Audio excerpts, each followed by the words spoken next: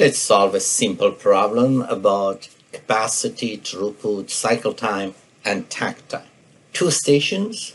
It takes 6 minutes in the first station to complete the task, and it takes 5 minutes to complete the task in the second station. And these are sequential tasks. A product goes to the first station, then to the second station. There are 3 machines, 3 resource units in station 1, or we may generally call it resource pool 1.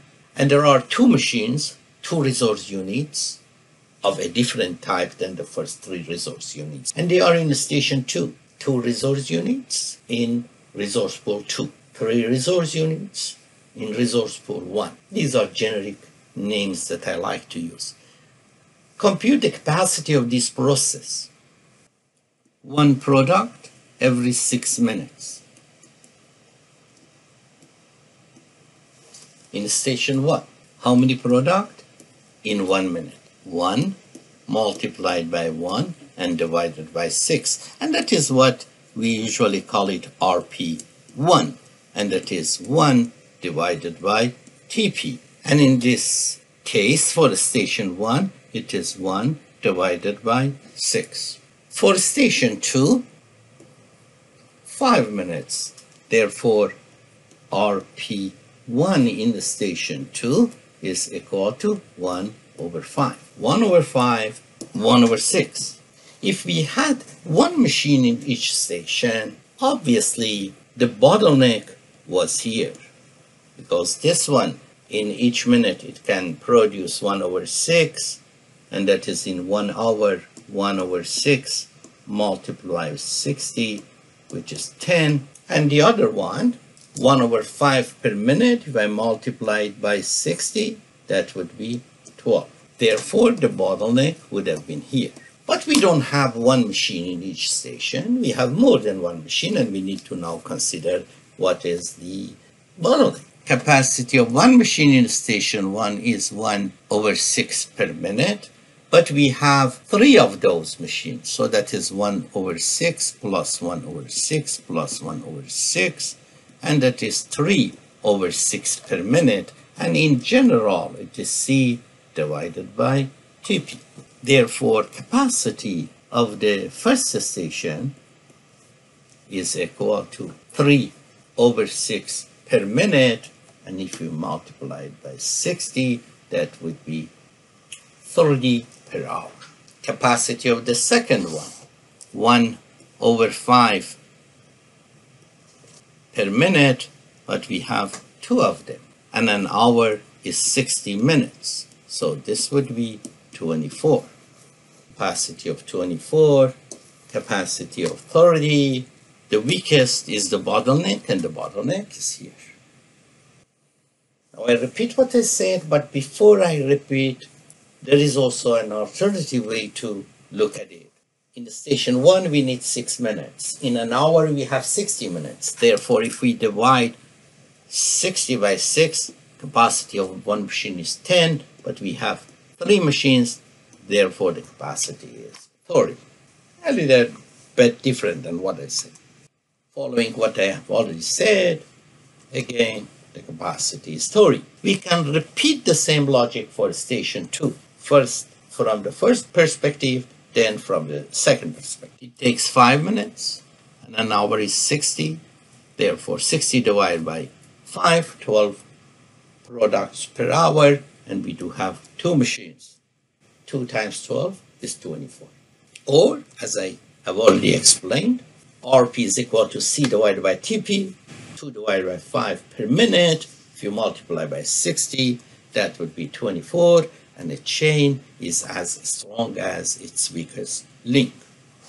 Station 2 is the bottleneck. Compute the cycle time in this process. Cycle time is our capability. How often can we produce a product? What is the time interval between 2 consecutive products that we can produce? Capacity is 24 per hour. Therefore, it takes us 1 over 24 hours to send the next product out, or capability to send the next product out.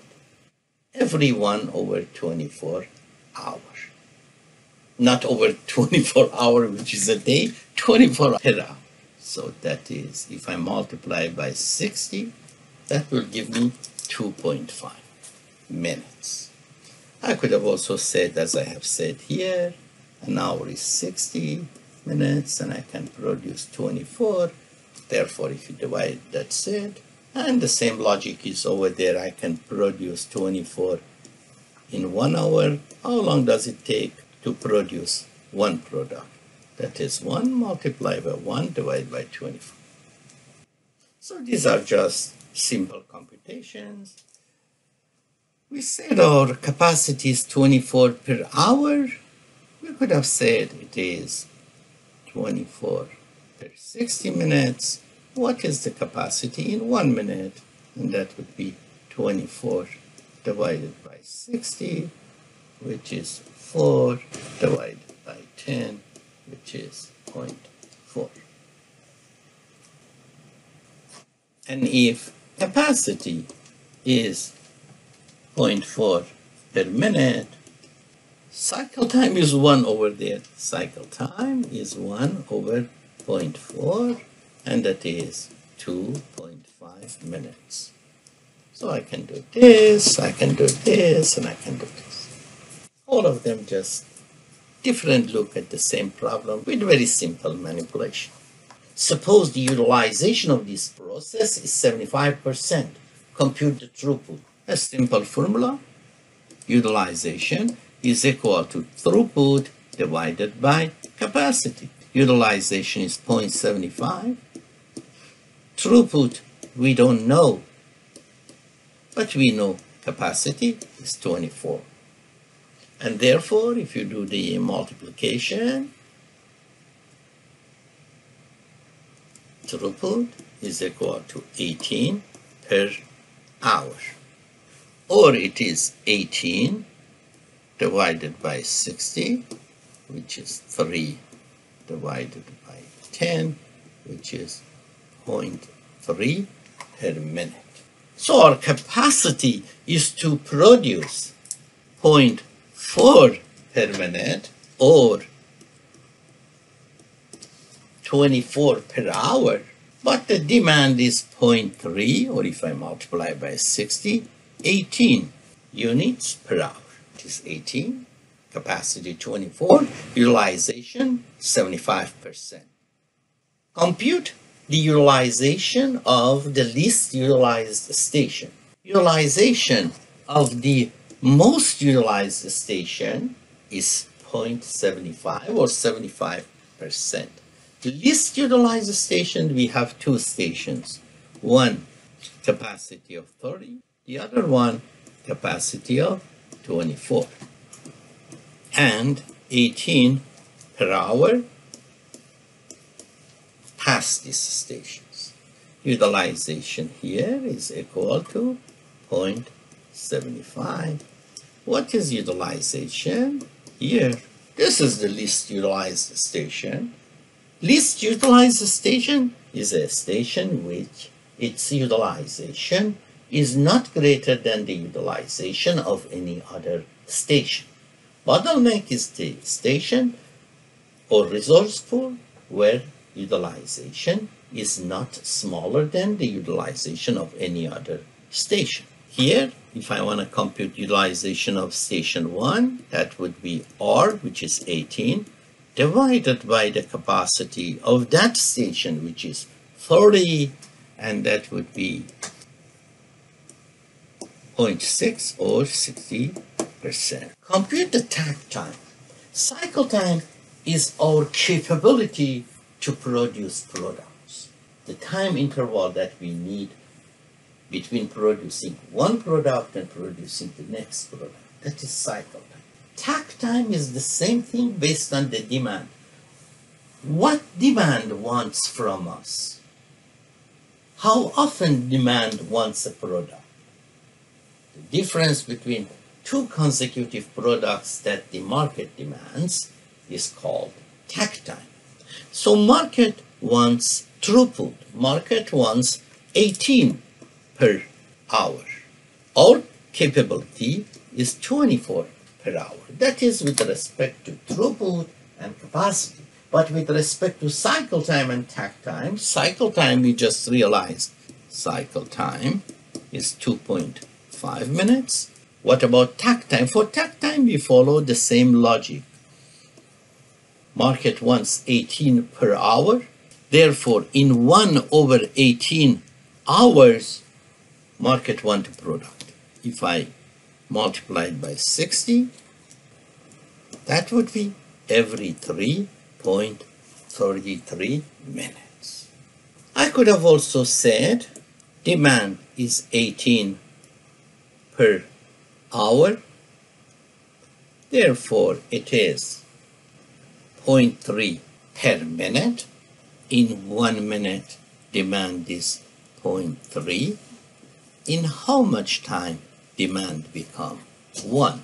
And that is 1 times 1 divided by 0.3, and that is 1 divided by 0.3, and that is 3.3333.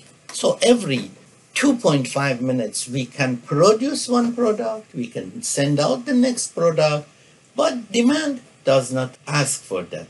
It is enough if you can send out one product every 3.333 minutes. Throughput 18, takt time 3.33, capacity 30, cycle time 2.5. Capacity is always greater than throughput, and cycle time is always less than takt time, because cycle time is 1 over capacity and takt time is 1 over throughput. Let me just add one point. We said utilization relatively measures throughput compared to capacity, that is throughput divided by capacity. In this case, it is 18 divided by 24, or 75%. We also have safety capacity, and that is the absolute difference between capacity and throughput, RP minus R. Here I divided them. Here I just subtract them. That is 24 minus 18, and that is 6. Safety capacity is 6 per hour. Utilization is 75%. Utilization is 75%. Thank you again for attending this short session. Please just put the slides in slideshow mode and just start solving it. If you stuck, the solution is one mouse click away.